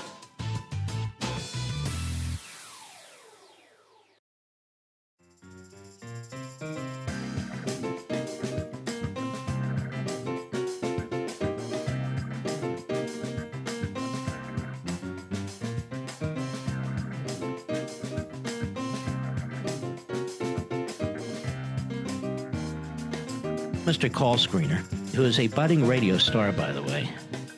Richie Valdez is terrific. This is America at Night with Rich Valdez. Call now, 833-4-VALDEZ. That's 833-482-5337. 833-4-VALDEZ. That's Valdez with an S. All right, America, welcome back. And we're going to get to your calls. I see we have calls from all over the country. Let's go to Idaho. Wayne in Bonners Ferry, Idaho. You're on with Rich Valdez. Welcome. Hey, Rich. How you doing? Wonderful, thank you. I really appreciate your show and your insight, and I think you have a grasp on everything. But I would like to give you some of my insight on my experience with the black community. My girlfriend is black, and she has 3 beautiful kids. All right, her sister has 4 kids, and her mother has 6 kids. I don't know any black families with only 2 children in them. They value family over almost anything. And I don't care what happens within their community. They still are accepted. And there's nothing like going to Thanksgiving with a black family and the love that's felt within there, their core. As a matter of fact, that's their value. They feel that without children, they have no life. Or their life is so much more diminished, And I love their kids. I love the people. I love the culture of it all. And, it seems to me that that's something that is lacking from the white communities, where we base financial gain over our children sometimes. And are you white? I had 2 children. I am white. No question about that. But I always felt more at home in that situation because my grandmother had lots of children. My mother was a family of 6 people. Mm-hmm. And I just think that this is disappearing. And when we would have these family reunions up there, Connecticut Lake, which was just an isolated place that we would all get together, and they were just the place would teem with love. Well, I have no doubt in my mind about that, and I can tell you that I believe this is very similar to the way I was brought up, and that's exactly how it was. I think the numbers that I was sharing might be somewhat skewed, only because of different issues, right? I don't think there's a lack of family values per se. I would agree with you. I think that there's a lot of, especially in our generation, right? If you're a Gen X or a baby boomer, I think you totally grew up in a time where there was this absolute love of family, love your neighbor type of thing. And 100%, I'm with you. I think as of late, between the huge push by Planned Parenthood, which almost exclusively puts their clinics in black neighborhoods, I think this has to do with reducing the amount of families that come out. I mean, listen, it's no mistake, in my opinion, that when you see a group of people that have something that is very strong to them, and you brought up the example of black Americans and family values. I'm going to agree with you. I think that's exactly the case. If you are on the left and your goal is to, like the Marxist organization known as Black Lives Matter, that part of their existence, right, was against the nuclear family. Why? I could only speculate, but that was part of what they said in their own words. And this is typical of Marxists, to break things apart. Right, that's how they thrive on dividing and conquering. So they focused on how to make more fatherless homes, right? Because this is what they did. Who did it? Democrats did it by way of legislation, creating welfare and pushing dads out of the home, especially with an emphasis on people that were poverty-stricken. A good number of them happen to be black. So therefore, you've introduced this incentive to have a fatherless home, and it's carried on for 50 years, and it's only exacerbated. It's only gotten worse. We see the same thing with dads in the home. We see the same thing with having children, right? With the number, right? That birth rate going down. This doesn't mean that the black community doesn't embrace these things as values. I agree with you 100%. You know, they don't just call their grandma, they call her Big Mama, right? Because she was in a big part of the family. And my grandmother grew up in my house. So I get that. I really do. I think this really comes down to a weakening of strength. I think it also comes as no surprise that there's, years ago, they called it the down low movement inside of a lot of black churches in Atlanta and other southern places. And that today is now part of the LGBTQ movement, where people are, I was just watching a TV show, and the guy's like, oh, I'm a preacher's kid. My dad was a preacher, but I didn't agree with everything he said because, you know, they didn't really accept people like me that are gender fluid. And, you know, he was talking about how he liked to date men and women. He didn't go by bisexual or whatever term, you know, I had learned growing up about people that were interested in that lifestyle, or swinger. But he went by the term gender fluid. Again, another product of a Marxist idea, right? These are Marxist ideas. If you want to debate that, you can. But ultimately, I think that's where this has its roots. So that's why there's so much emphasis on destroying the black family, is because it was so strong. Because you would find them in their Sunday best at church on Sunday.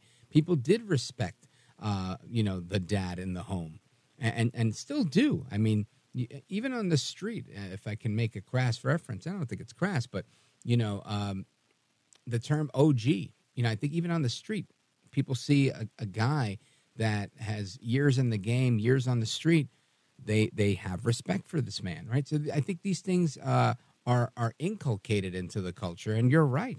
Those values are there. I think what we've seen is a systemic attack on blacks, and not necessarily from racists per se, but it could be, but from people that are looking to destroy the strength that comes from the black family, that came from the black man, and that of course is a, you know, travesty and a sin in and of itself. But excellent point that you bring up, Wayne. I really appreciate it. All right. You bet. All right, folks. We're going to continue with the rest of your calls. I want to go to Paul in Zanesville, but we don't have enough time, so we're going to hold you until we get back from the break. There's the music. I knew it was coming, and we'll continue with the rest of your calls straight ahead. The phone number, 833-482-5337, 833-4-VALDEZ. Don't go anywhere.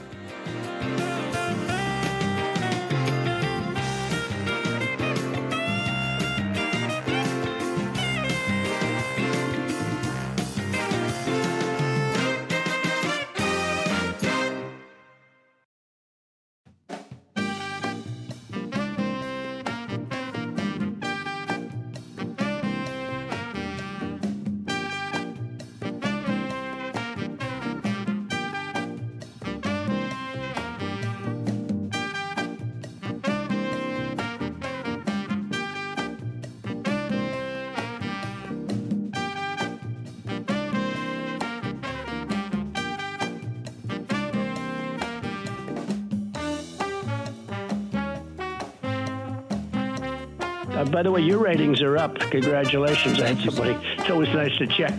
I like to see, even if they're friends, I like to see how are they doing. Are people listening, right? That's but right. You're doing great. America at Night with Rich Valdez. All right, familia, welcome back, amigos. We continue with your phone calls and more. 833-482-5337, 833-4-VALDEZ.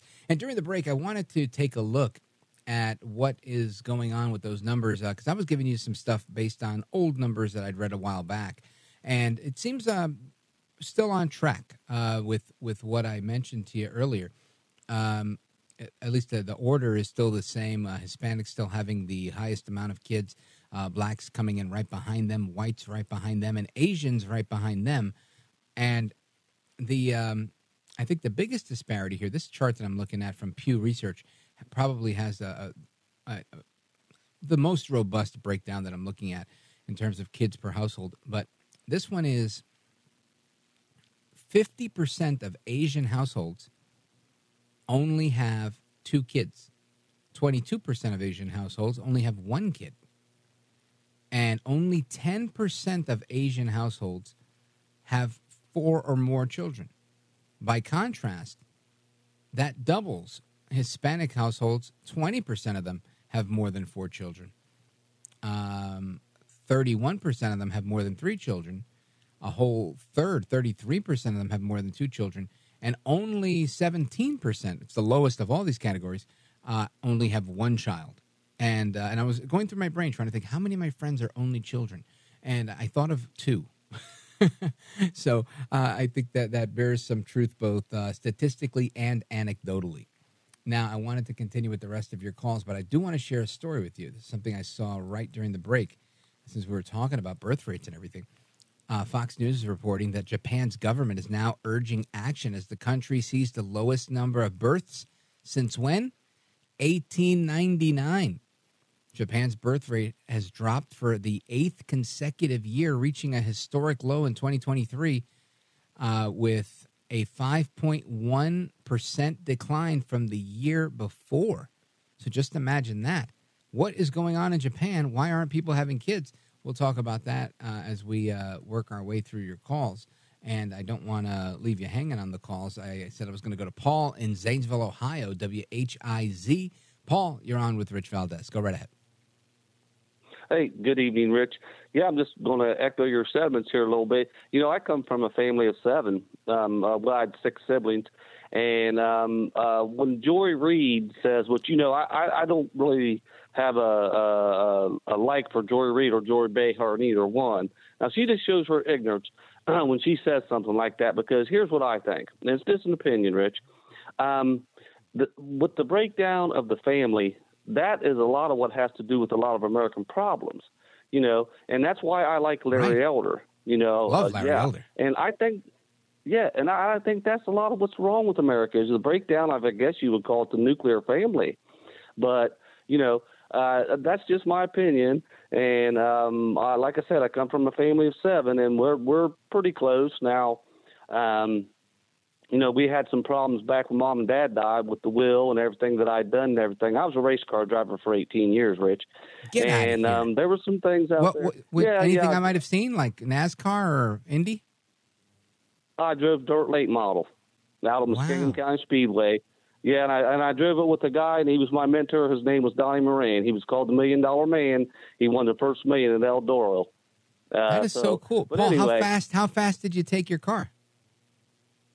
Well, it was just about a 3/8 mile, a little over. And most of the time when you had a good night or something, you was averaging about 100 mile an hour down the straightaway, maybe just a little faster. And then when you hit the turns, you know, you just, you'd have to see it to believe it.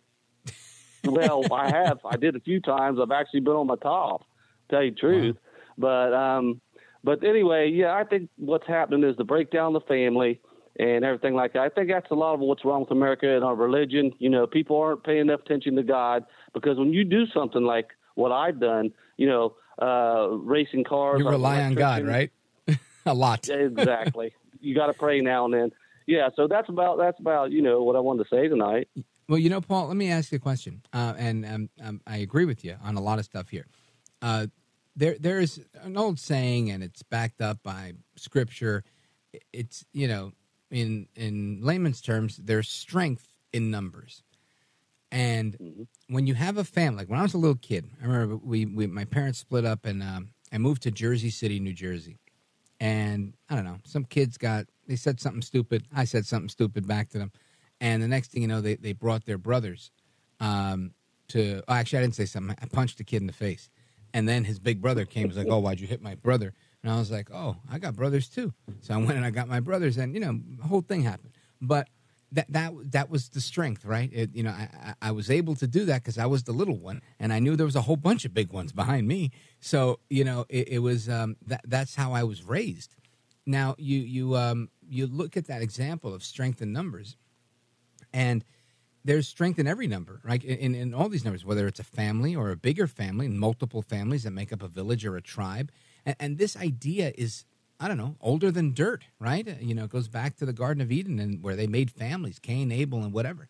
And I look at all of that, and I think, if you want to weaken something that is historically strong from like the beginning of time, which is family and these bonds, then that's how you do it, right? Even in crime, it's organized crime family.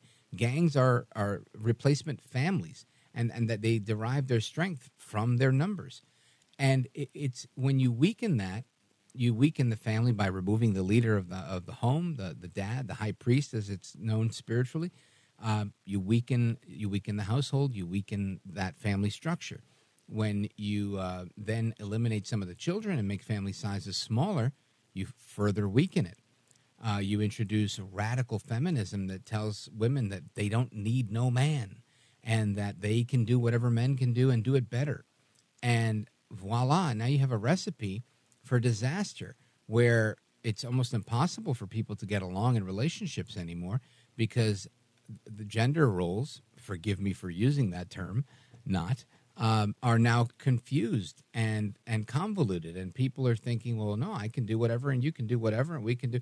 And nobody understands that this weakening, it just creates chaos. And what do we have? The result, we have children that end up in therapy, children that end up with all sorts of disorders, and you name it, and they've got it. And that's where we are today, right? So we've got kids that are gravitating towards crime, kids that are almost guaranteed for incarceration, kids that are going to become problematic in school because of behavior issues, all because their family structure at home is lacking. And you spend more of your time spinning your wheels trying to make up for the deficit that you're not able to build. In a home where there's more stability, you create more stable, more productive children. Now, and this is not a slight on any single parent anywhere. I think most of them do absolutely everything they can do and to the best of their ability. And in fact, my kids, were little when I got divorced. So in fact, they were raised by two single parents, if you will, even though we co-parented somewhat through electronic communications, but I didn't really speak to my ex-wife a ton. There were, and she had her differences of opinion and I had mine on how we were going to rear our children, and that was confusing for the kids, but that is a reality of life. And kids have to live through that if you're going to be in that position. And my point in all of this is that is how you break things, right? That's how you weaken things. You start chopping from the knee, below the knee, or at the base of it. It's like chopping down a tree and yelling timber. And that's what's been happening to the American family, I think, as you've pointed out. So you add in, not just radical feminism and fatherless homes, but now you add in the idea that we're going to abort a number of children and make our family sizes smaller because we can't afford them anymore. And there we have it. We have where we are today. And I think this is an issue that, I'm happy to talk about. And I'm glad that there's people like Larry Elder and you and others that are interested in having that conversation, because it's an important one. And it also has to do with the institution of marriage. Some people say, oh, you don't need marriage. It's just a piece of paper. It's this and that. Well, guess what? That piece of paper tends to provide, I think, a lot more benefit than not having it. And an incentive to stick around, an incentive to see things through to the end. And when you put all these things together, you can have a way stronger family, a way stronger community, a way stronger society. But when you take all of those things out and you add all these things that the radical left has introduced, boom, your recipe for the disaster that we see today, the broken family. Paul, thank you for your call. Thanks for listening to my rant on that. Obviously something that's passionate to me. I think it's hard to raise a strong family, and kudos to everybody out there that's doing it. And my hope is that more and more people will choose to do it despite the challenges of divorce or this, that, and the other. It's not impossible. It just takes a lot of work. Don't go anywhere, folks. I'm Rich Valdez. This is America at Night with Rich Valdez. Call now, 833-4-VALDEZ. That's 833-482-5337. 833-4-VALDEZ. That's Valdez with an S.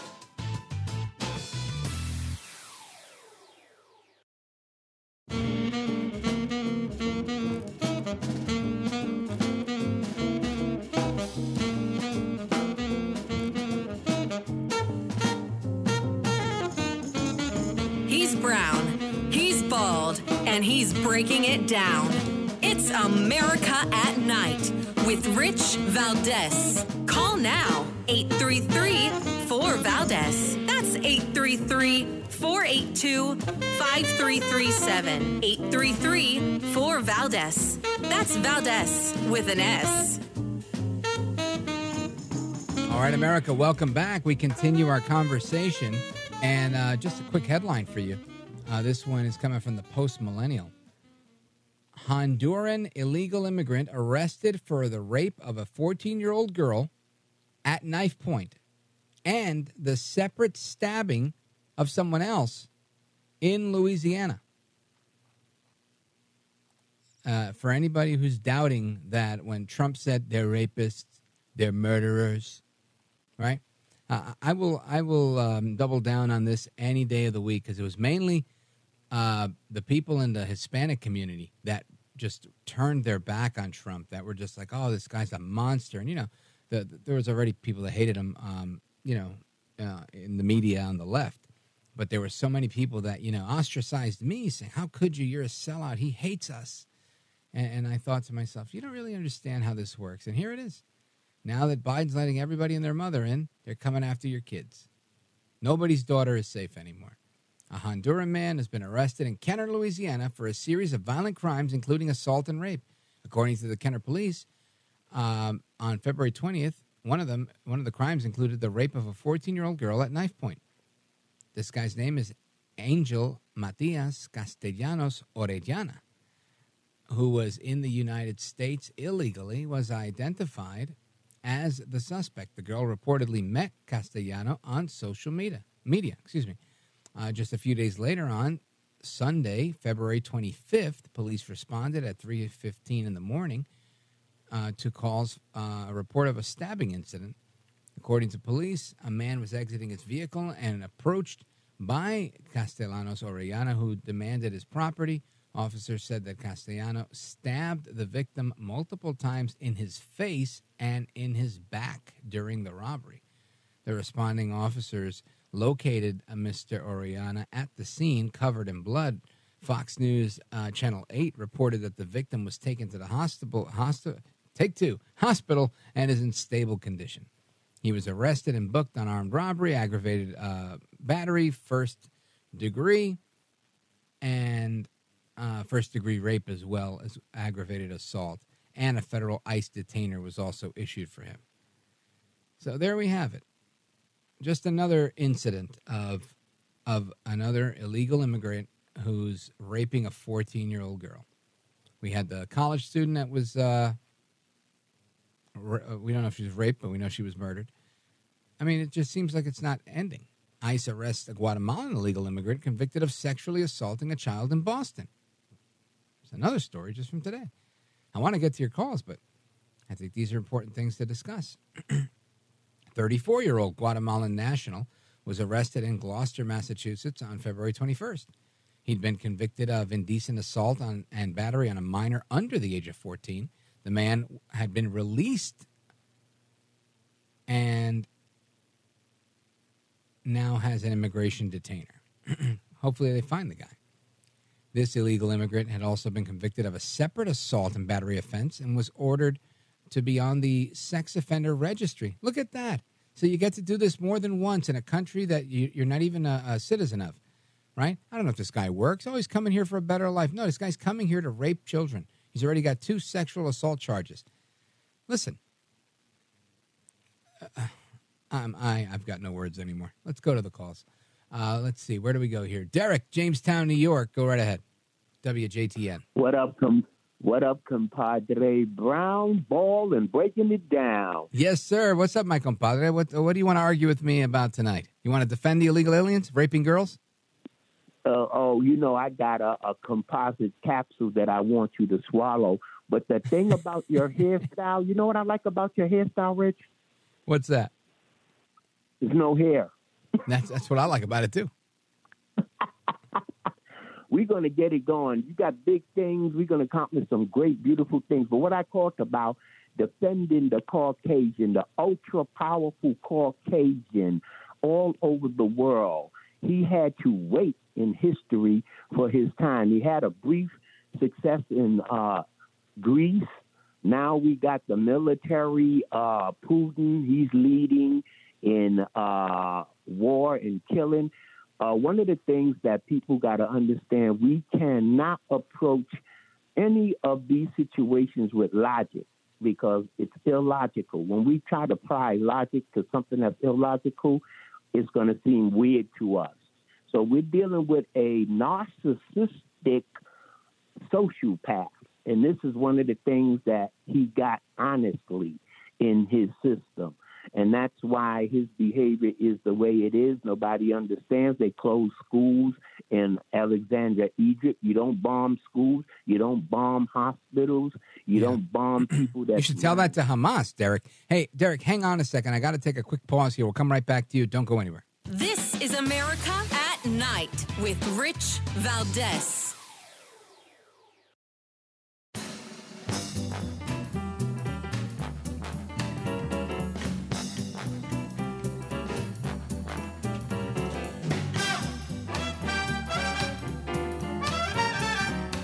America at Night with Rich Valdez. All right, Derek, Jamestown, New York. We're picking up where we left off. What's going on with the Caucasian? Yes. Globally and genetically, he is my son, genetically. So all over the world, he's ruling. He's got ultra power. And when we deal with the ones with ultra power, we have to use a mind of justice, cause and effect. Why he does the things that appear to seem weird and ill, murder. So why is Putin murdering and stealing land? Is it because he's Caucasian? Is that what you're saying? No, because he has the power. He knows he has the power. He knows that. I think that's an area where you and I both agree. I think Putin did not do it because he did not have the power during the Trump years, knowing that Trump had more power than him. But now that he knows Biden is weak and frail in many ways, he says, you know what? I have the power and I'm going to use it. And I think we agree on something, Derek. Big shout out to Derek in Jamestown, New York, WJTN. Thank you for your call, my brother. Let's go to Brent in La Crosse, Wisconsin, WIZM. Brent, go right ahead. Yeah, I was just continuing with your story earlier about the nuclear family being destroyed. Psalms 11:3 says, when the foundations are destroyed, which are the families and communities, what can the righteous do? Well, there's nothing we can do. And that's the devil's job. But anyway, 2 Kings chapter 17 talks about what's happening in America.